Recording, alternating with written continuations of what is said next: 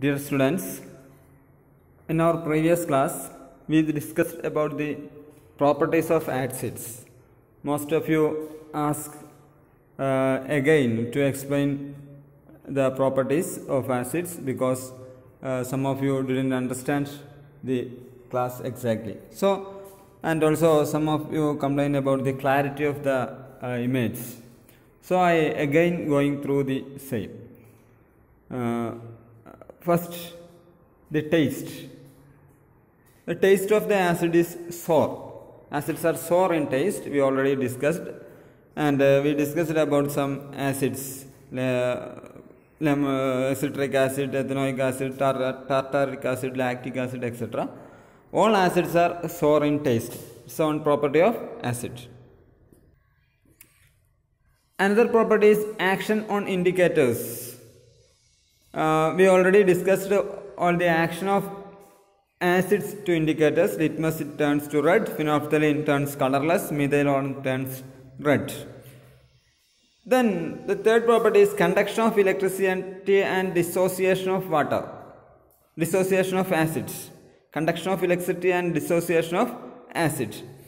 Dissociation is the word opposite to association. Association means combination and dissociation means separating out. When we know acid is produced from two gases. For example, HCl is a gas, hydrochloric acid. HCl is a gas because hydrogen is gas, chlorine is another gas. It form hydrogen chloride, HCl. It's also a gas. When HCl mixes in water, it turns to hydrochloric acid. HCl, when we mix HCl to water, it changes as hydrochloric acid. At that time, HCl separates H plus and Cl minus. This is known as dissociation. When acids are dissolved in water, they produce ions. This process is known as dissociation. We know ions are charged particles. Electric flow is the flow of charged particles. So, dissociation of acid helps the conduction of electricity.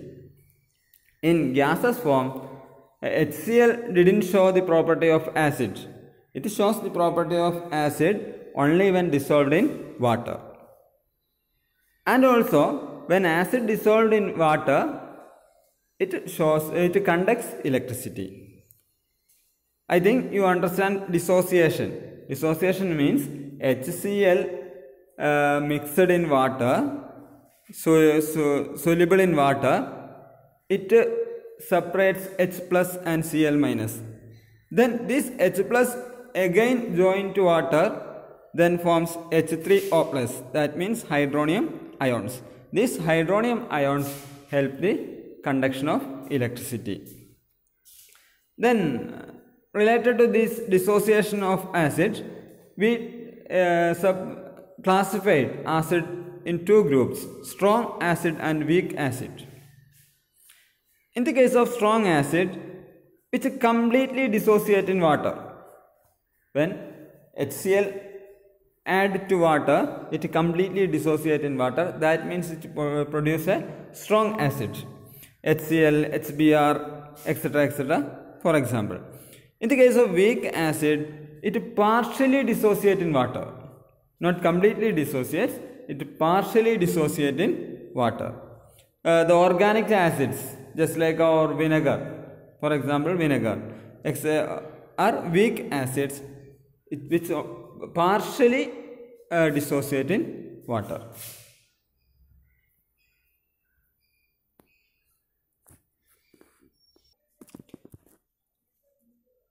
Then reaction of acid with metals.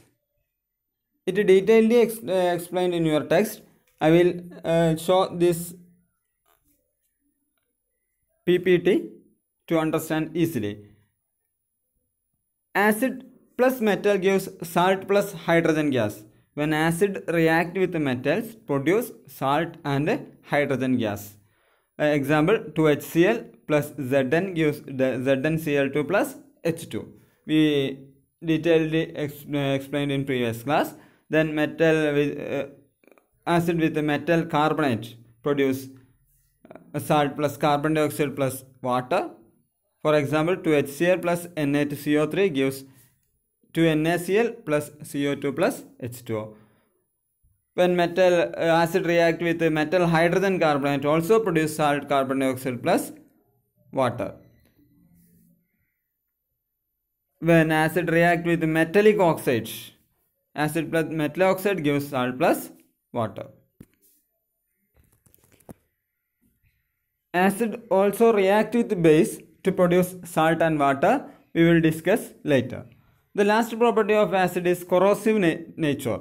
Acids are corrosive in nature. That means it destructs, it damages other substances. Now we are going to discuss about the properties of bases. First, taste and touch. The taste of base is bitter and it feels soapy while touching. Our soap is also a base. The soapy feeling of soap is the property of a base. Then action on indicators.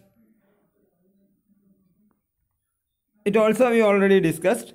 Base turns litmus to blue, phenolphthalein into pink and methyl orange to yellow. Conduction of electricity and dissociation of base. In the case of acid we discussed dissociation. Similarly in the case of base also, dissociation means separating OH minus ions. For example, KOH or NaOH, sodium hydroxide is a base. When we mix sodium hydroxide to water, it separates Na plus OH minus. This OH minus ions helps in the conduction of electricity. And also the bases which are soluble in water are known as alkalis. Bases which are soluble in water known as alkalis. Again, strong and weak bases. Strong base means the bases which are completely dissociated in water to form OH minus ions. KOH, NaOH, etc. are examples. In the case of weak bases, do not furnish OH ions by dissociation, which do not produce OH minus ions when dissociation. NH4OH, for example, when we mix NH4OH with water, we get NH3 plus H2O.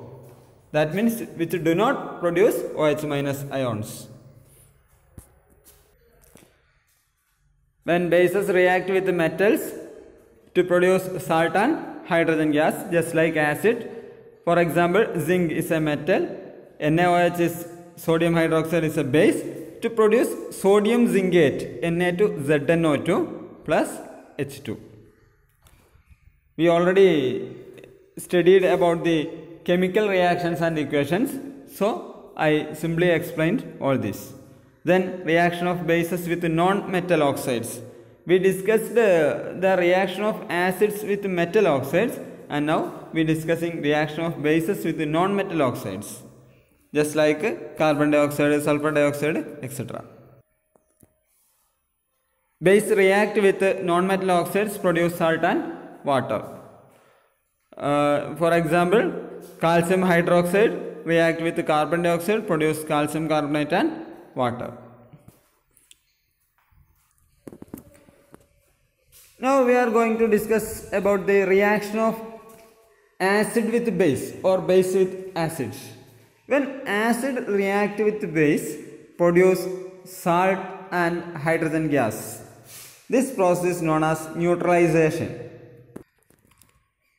Neutralization means acid and bases react with each other to produce salt and water. Acid plus base gives salt plus water.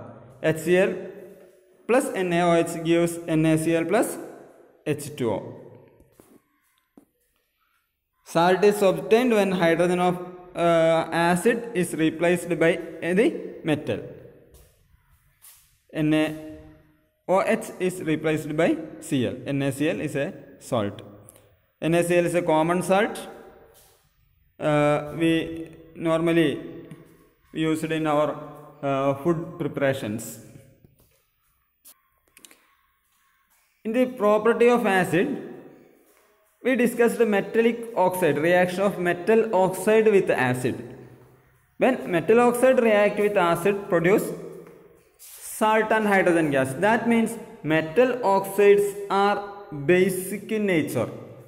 When acid react with the base, produce salt plus hydrogen gas. Similarly, metal oxide react with acid, produce salt and hydrogen gas. That means metal oxides are basic in nature. Metallic oxide react with acid to give salt and water. That means metal oxides are basic in nature. Similarly, non-metal oxides are acidic in nature because non-metal oxides react with base to produce salt and water. Anything which produce salt and water should be acid and base. That means non-metal oxides are acidic in nature, and metal oxides are basic in nature. Some oxides shows both acidic and basic nature. These oxides are known as amphoteric oxides, and which shows both properties of acid and bases. These are the main properties of acid and base. Both acid and base we use in our daily life. So in the case of our daily usage, we use acid and base in many purposes. We can discuss it in detail later. Now we are going to discuss about role of water in dissociation of acid and bases. Acid and bases dissociate only in the presence of water.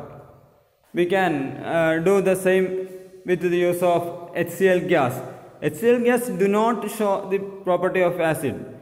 That means it do not change the color of litmus. When we dip the litmus in water and put it in the presence of HCl gas, it turns its color because HCl shows acidic nature only in the presence of water. Similarly, sodium hydroxide is a base which shows its basic nature only in the presence of water. But NaOH is hygroscopic.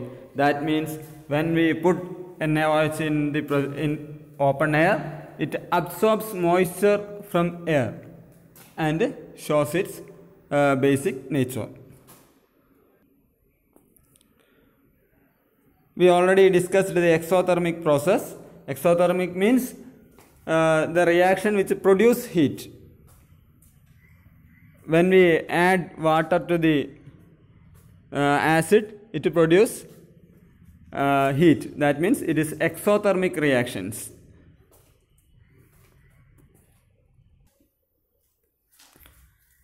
We discussed about the dissociation of acid and base. The water also dissociates itself. That means self-dissociation of water. When we put H2O, that means water, in a beaker, it dissociates itself as H plus and OH minus ions. But the quantity is extremely small. We can identify the self-dissociation of water in our naked eye or in our daily experiments. But H2O also dissociate as H plus and OH minus ions. Similarly, these H plus and OH minus ions join and form water. Both process continuously ongoing in our nature. That represents in the two-side arrow mark. H2O plus H2O gives H plus OH minus ions. Similarly, H plus plus OH minus gives H2O.